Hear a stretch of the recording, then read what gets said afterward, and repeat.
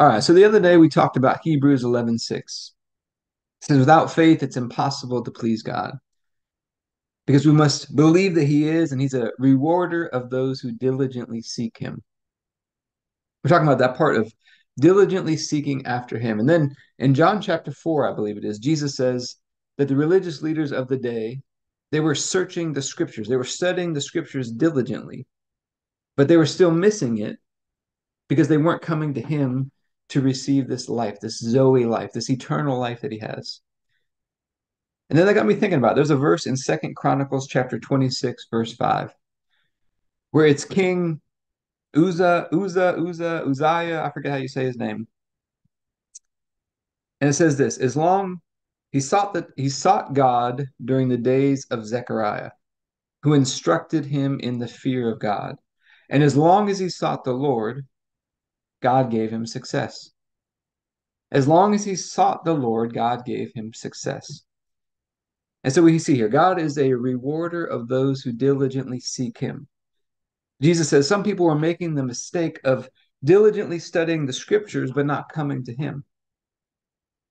So ultimately, when it all comes down to it, we got to come to him. It's good to study the scriptures because those scriptures, he says, testify about him. They can teach us about him. But ultimately, we got to come to him. He's the source of success. He's the source of life. He's the spring of living water. So we're going to take communion over this today, just asking God to help us to get this right, to seek him the way that he desires us to. But let's get started with the daily prayer, and then we'll get into our time of communion after that. Heavenly Father, I pray for everybody who's watching or listening, their families, their friends, everybody connected to them, and all of our church and governmental leaders. And I thank you for releasing us from darkness and transferring us into the light, into the kingdom of your dear Son. I thank you for your purpose and grace given to us in Christ Jesus before time ever began. And that Jesus was struck down, he was smitten, bruised and pierced and crushed and destroyed, also that you could be on our side, that you could be fighting for us.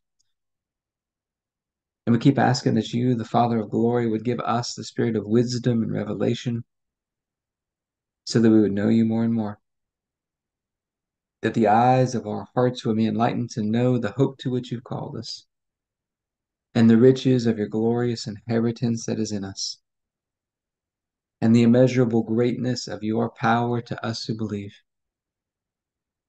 The same power that you exercised in Christ when you raised him from the dead and you seated him at your right hand in heavenly places, far above all rule and authority and power and dominion and every name that is named, not only in this age, but also in the one to come. And you put all things under his feet and made him to be the head of the body, the fullness of him who fills all in all. And Father, I ask you to bless us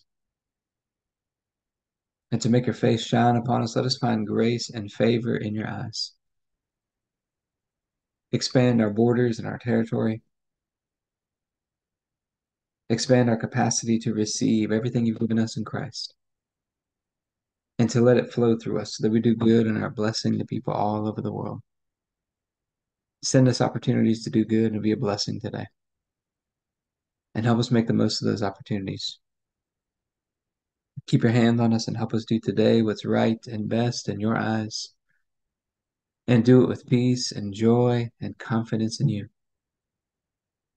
And we ask you to stretch out your hand to heal and do signs and wonders and keep us from evil and pain. Through the mighty name of Jesus. Amen. So, Father, we're asking for your help today. Help us to seek after you the way that you desire. Because that's where success is. That's where the prosperity is seeking after you.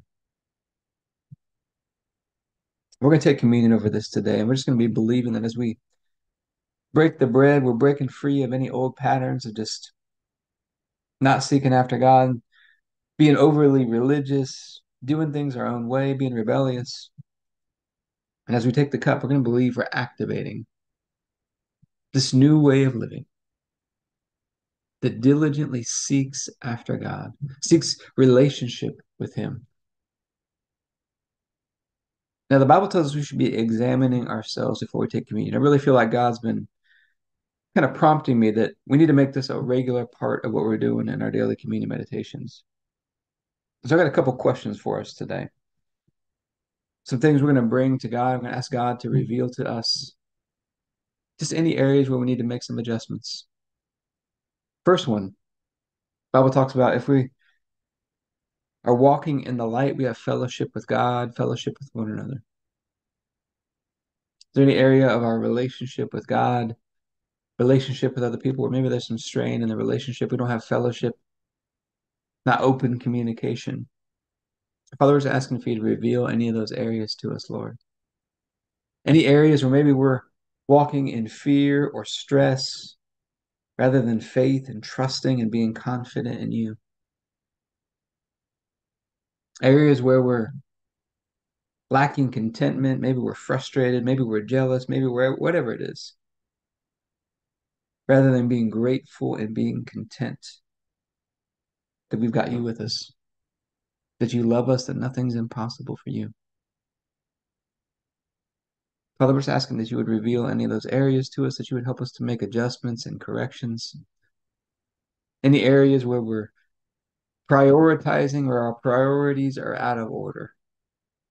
Maybe prioritizing money and stuff and material things over people, prioritizing things incorrectly, like getting our work or our family or these types of areas out of order. Just help us to make the adjustments that we need to make, Lord. And we thank you the night Jesus was betrayed, he took the bread and he said, "This is my body, broken for you. Do this in remembrance of me." We get this opportunity today to remember we've been made one with you through the sacrifice of Jesus.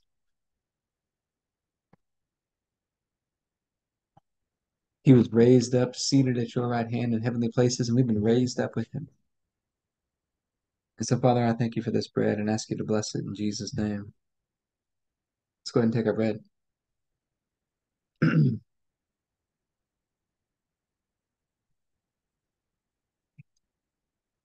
Then after supper, Jesus took the cup and he said, "This is the cup of the new covenant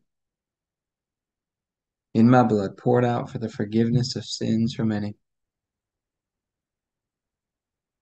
His blood washes us and cleanses us, gives us a fresh start, activates this new way of living in our life.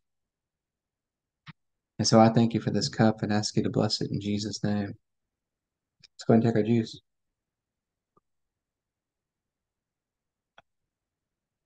All right, let's talk about some practical health and fitness tips, because I think physical exercise is meant to teach us how to exercise our faith.